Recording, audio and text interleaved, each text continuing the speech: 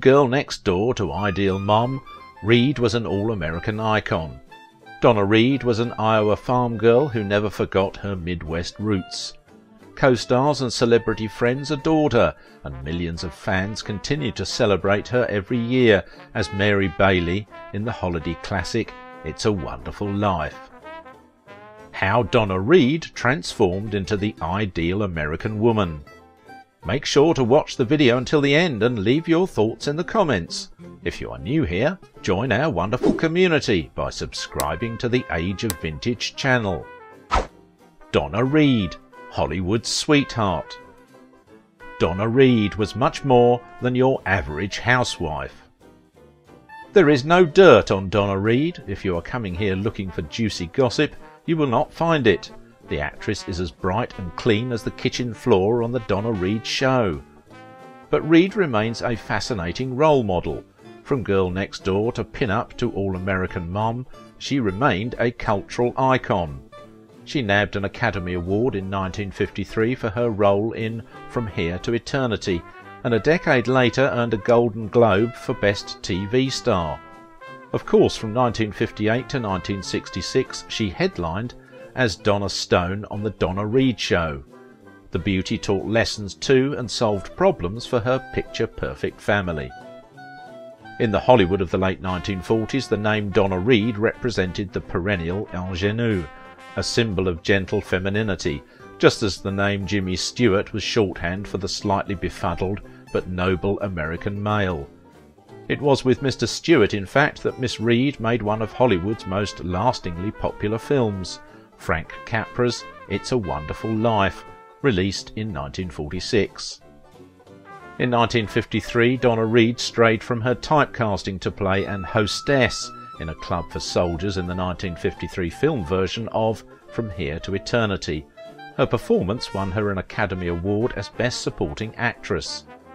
But perhaps she is most widely remembered as the star of The Donna Reed Show, which ran as a weekly television comedy series on ABC from 1958 through 1966. On the programme she played the wife of a paediatrician in the small town of Hilldale who steadily confronted and overcame problems such as measles, poor report cards, teenage dating and the white lies told by loving spouses. The programme, produced by her second husband, Tony Owen, was one of the most successful of many family situation comedies on the air during those years. We have proved on our show that the public really does want to see a healthy woman, not a girl, not a neurotic, not a sexpot. Donna Reed told an interviewer in 1964, "I'm so fed up with immature sex and stories about kooky, amoral, sick women." Donna Reed possessed a bold face and charming smile that was envied by all. She was assuredly created for others and not for herself. Being harsh and detrimental was something that was out of her dictionary. Throughout her career, Donna made sure that she has made great discoveries. It wasn't by chance that she turned into a star in the entertainment field. Her creativity and unique spirit became evident from the first day she set her eyes on the prize. Her desire to push herself further allowed her to fathom to greater heights. The journey, motivation, thrill and arrival made her day. In short, Reed was a first decision maker and life mover. Reed was born Donna Belle Mullinger on a farm near Denison, Iowa, the daughter of Hazel Jane Sheaves and William Richard Mullinger. She spent her childhood life in Denison, Iowa. Reed was the eldest sister of 5 siblings. At 16 years old, she joined Los Angeles City College, and it was here that she received the Campus Queen name. In the process, she appeared in Los Angeles Times cover page. Her beauty bombarded other executives and entertainment agents. For this reason, she was invited to a film test where she signed a long contract with Feldman Blum Agency. After graduating from Denison High School, Reed planned to become a teacher, but was unable to pay for college. She decided to move to California to attend Los Angeles City College on the advice of her aunt. While attending college, she performed in various stage productions, but had no plans to become an actress. After receiving several offers to screen test for studios, Reed eventually signed with MGM, but insisted on finishing her education first. Donna Reed landed her first Hollywood film role quite quickly, a large part in a 1941 B-movie called The Getaway. She was asked to audition by 3 movie studios. With striking hazel eyes and an easygoing manner, she soon captured a string of starring roles in films that included Calling Dr. Gillespie with Lionel Barrymore, See Here, Private Hargrove with Robert Walker, and The Picture of Dorian Gray with Hurd Hatfield. Finally, a less than ideal woman. For years, Reed struggled to break out of the purity role and finally succeeded with the part of Alma, a prostitute who befriended the soldier played by Montgomery Clift in From Here to Eternity. Censorship in the 1950s entertainment industry was inescapable. In From Here to Eternity, Reed's character Lorraine could never be referred to as a sex worker, even though they used a different language back then. Every mention of Lorraine had to describe her as a nightclub hostess. Director Fred Zinnemann didn't want Reed From Here to Eternity, believing she would not be convincing, but Zinnemann had already battled hard with movie studio boss Harry Cohn to cast his unpopular favourites, Frank Sinatra, Deborah Kerr and Montgomery Clift, and Zinnemann knew that Cohn would explode if they butted heads again. Zinnemann reluctantly cast Reed, and to his surprise, her emotionally charged performance blew the director away. Frank Sinatra was not only a legendary singer and the most famous member of the Rat Pack, he was an accomplished actor who starred with Reed in From Here to Eternity. After Reed's death, Sinatra sweetly called her a lovely lady, gentle and kind. Sinatra, who had an infamous rep with the ladies too, added, "I can remember in the beginning when every guy, particularly myself, who saw her on the screen had a crush on Donna." Donna Reed was one of those pretty actresses who was blessed by the war. What I meant by that is her wholesome, all-American attractiveness came into view at just the moment when so many young Americans were putting on a uniform and going overseas. She was not the only one. She wasn't a famous, sultry pin-up like Rita Hayworth or Betty Grable, but she was perfect casting as either the girl you'd left behind or the girl who then decided to follow you. So now we know that the real Donna Reed did her bit, like many other actresses, sending out signed photographs and short notes of good cheer to guys she would never meet. And some of them wrote back to say thank you, or maybe in wild hopes of crazy dreams. There's no hint that anything happened, but Donna Reed kept the letters because she saw them as precious mementos of an age when innocence and slaughter were locked together. In 2009, someone at Reed's former home discovered a shoebox in the garage. It contained at least 341 letters from young American servicemen dating from World War II. Reed had done her part at home, becoming a pen pal to hundreds of young men on the front line. The letters are extremely touching, with one boy gushing, "You are a typical American girl, someone who we would like to come home to." We have a war now in the Middle East that has gone on longer than America's involvement in the Second World War, and maybe there are Hollywood people who send letters and glossy photographs signed "Good luck." But of course the guys out there have endless digital coverage of their wives and girlfriends now, some of it cheerfully sensual, and so they hardly need dreams. You can add that there really aren't people like Donna Reed anymore. Still, the discovery of that shoebox seemed like a revelation of real history, of where we have come from, and of what movies can never mean again. You have to wonder how many times Reed looked at the shoebox and thought of throwing it out. We only know that she kept it. But you have to be an awful cynic to decide that that was because she had forgotten it.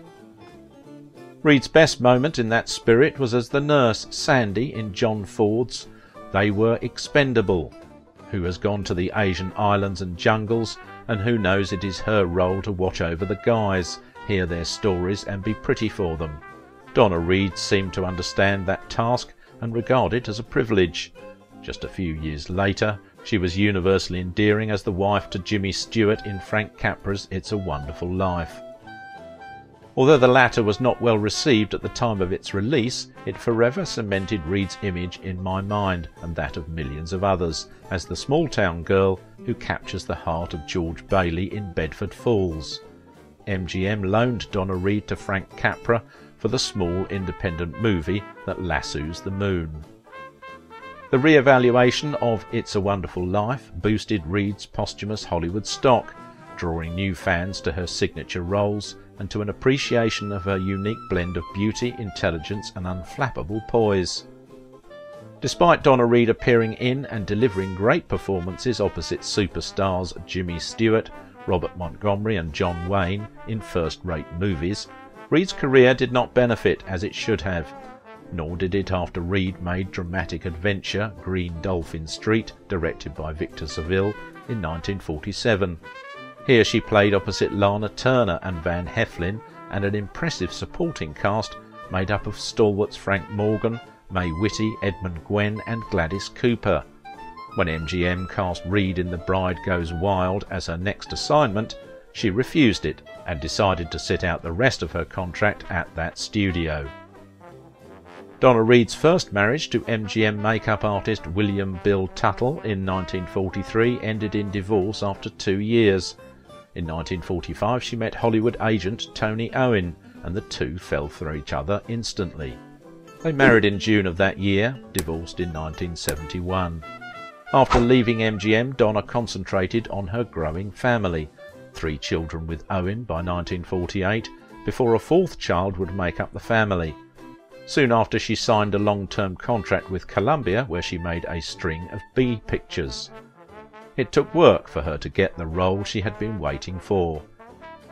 Reed continued to work steadily throughout the 1950s, making a few memorable darker pictures like Phil Coulson's Scandal Sheet in 1952. Ms. Reed tried to get meatier roles, something other than good girl ingenues, for years, but studio executives had carefully nurtured her good girl image. Reed made a few notable pictures in the 1950s, including Richard Brooks' melodrama The Last Time I Saw Paris, of which I am a big fan, and Valentine Davis's The Benny Goodman Story. But the majority of movies brought to her were more forgettable B pictures. With her disappointment in the movie industry by this time, Donna Reed set her sights on television, where she would make her biggest mark and garner the most success. In 1958, Reed turned to television, starring in the aptly named The Donna Reed Show as a wise and loving wife and mother. While it was a return to stereotype for Reed, the sitcom eventually became hugely successful. With The Donna Reed Show, Donna Reed became the wife and mother everybody wanted, as Shelley Fabares. The Donna Stone character helped Reed transition from her former role as favourite sweet small-town girl. Although everything always ended hunky-dory on The Donna Reed Show, the star played as close to real life as was possible. In other words, she'd got down and dirty when need be. Donna Stone was not always dressed in pearls and perfectly coiffed, which made her all the more admirable. Donna Reed not only acted in the situation comedy, receiving numerous Emmy Award nominations and a Golden Globe win for her portrayal, but she was also active behind the scenes, making sure stories met her standards, with episodes telling half-hour moral stories about family from the show's 8-year run. After the Donna Reed Show ended, Reed took a seemingly lengthy break from acting. She appeared in the odd made-for-TV movie, and she took a guest starring Cruise on an episode of The Love Boat. Throughout her life and career, Donna Reed proved as tough and determined as Donna Stone did, only more so. Reed consistently made tough decisions to try to energise her career when the yes men at the studios wanted to tie her down. Reed also took centre stage on huge world issues, no matter how tough. The beautiful actor had serious spine. Donna Reed's final performance was as Miss Ellie on CBS's primetime soap Dallas, appearing in 24 episodes in the 1984-85 season. Reed replaced Barbara Bel Geddes in the show after the original Miss Ellie left due to heart surgery. After Barbara Bel Geddes recovered, she was rehired to play Miss Ellie, which meant the show broke Donna Reed's 3-year contract. Reed sued and accepted a $1 million settlement. Donna Reed died of pancreatic cancer in 1986, not long after her Dallas appearances. She was only 64. Her children Penny, Tony, Timothy and Mary Owen, and her third husband, retired Army Colonel Grover Asmus, survived Reed. Grover Asmus established the Donna Reed Foundation for the Performing Arts in her honour. If you liked this video, don't forget to give it a thumbs up, subscribe if you are new here, and if you want to support my work, please visit my Patreon page. Now it is your turn. What do you think about the life and legacy of Donna Reed? She was so much more than an average housewife.